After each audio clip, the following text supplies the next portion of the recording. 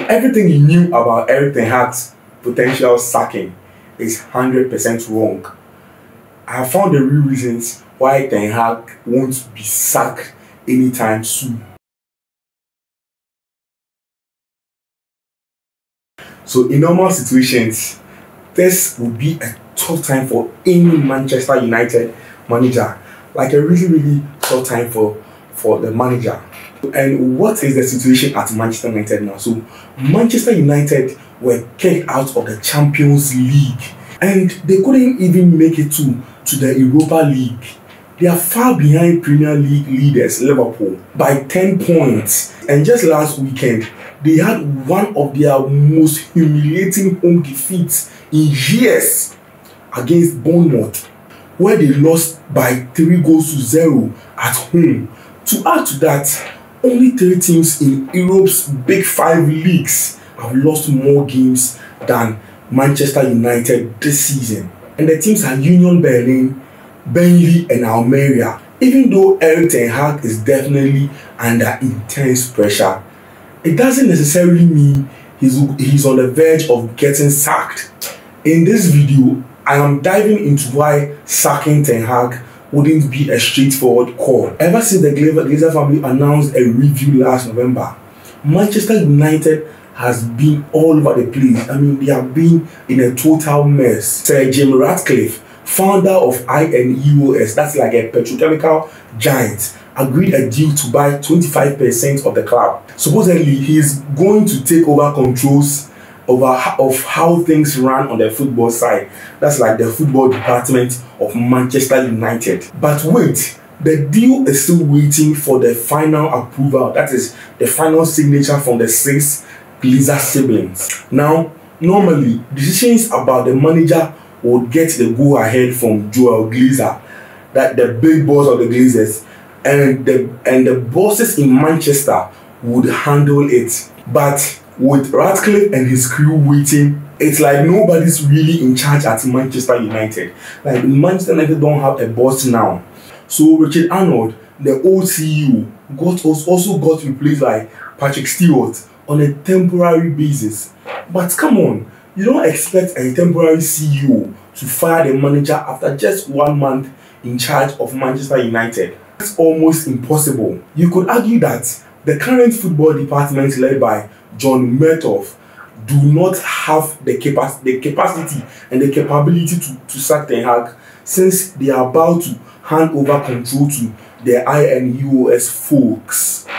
And let's not forget, Ten Hag was appointed by Murtough over 18 months ago. So Murtough has got some backing and belief in Erik Ten Hag, the Dutchman, that the Dutchman will do well when he's given more time. So is it too expensive to sack Ten Hag now?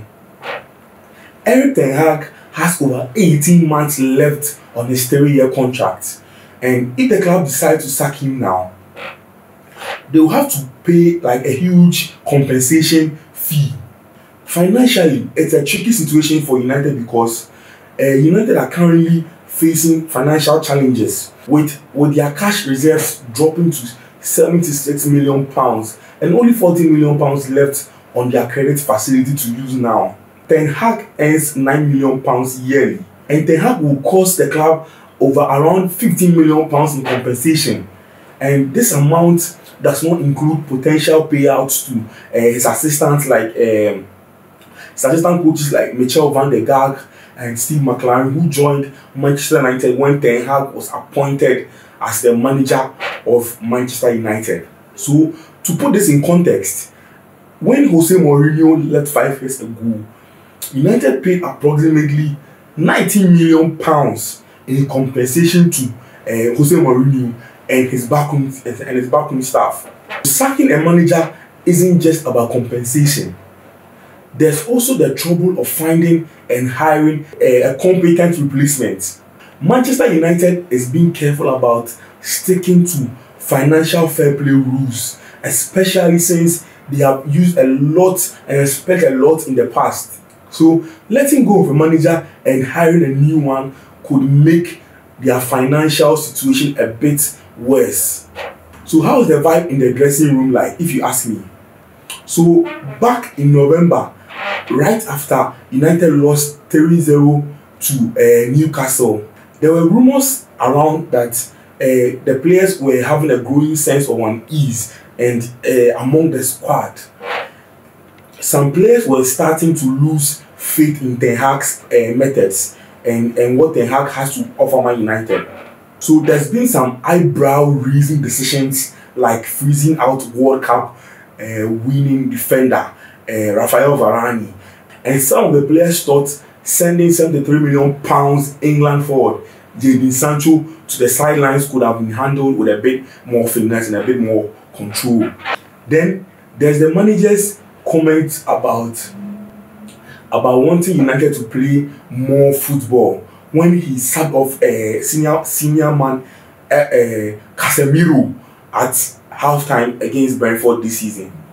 Now, Ten Hag isn't exactly friends with many players in the camp, and his lack of charisma is seen as a problem in camp too, and in how he deals with the squad from day to day at Manchester United. But despite some grumbling in certain corners of United's dressing room, it is not a total or a full-blown issue just yet. With all the uncertainty in the ownership department and the idea that nobody is going to sack Ten Hag yet until Jim Ratcliffe's crew shows up, it's probably the worst time for players to try to sack or oust the manager. Can results keep going? Ten Hag is fully aware that in football, it's all about the results. And let's be honest here, this season has been a bit of a disaster. The club isn't actively thinking about replacing him, but it's giving off some vibes similar to when Ole Gunnar Solskjaer was the manager at Man United and how he got sacked. So far, Ten Hag has seen 7 losses in 16 Premier League games this season, winning the other 9. Their run in Europe wasn't much better, dead last in the Champions League group, and so no Europa League in 2024. And remember, their Carabao Cup reign lasted a grand total of 2 games before Newcastle sent them packing at Old Trafford. Now, the funny twist in Ten Hag's situation is that it's just a week ago that he won the Premier League's Best Manager of the Month, after United won 3 top-flight matches in November without conceding a goal. Even when United was down 3-0 at home to Bournemouth, a chunk of Old Trafford was still chanting Erik Ten Hag's red and white army. And it's worth noting that while players got booed after the final whistle, he got some applause. Tuesday evening against Bayern Munich had a similar vibe too. So frustration seems more aimed at the squad than the manager himself. But now that they are out of the Champions League and they are facing tough game and against their bitter rivals and current Premier League leaders Liverpool this weekend, the mood could switch real quick. So finally, it's Man United scouting for new managers. Zinedine Zidane, Antonio Conte, and Hansi Flick are top coaches currently without a job. And there are names like Graham Potter and Julian Lopetegui with Premier League experience. But here's the reality. Those in the club say United hasn't really started searching for a manager yet. So Ten Hag has got a bit of a lifeline though. Beyond having support from the club and from the higher ups of the club, they seem hesitant, maybe even powerless to switch gears and give him the sack. Now his future might come under the microscope once the Jim Ratcliffe crew take over. And until then, he seems to be standing on pretty solid ground.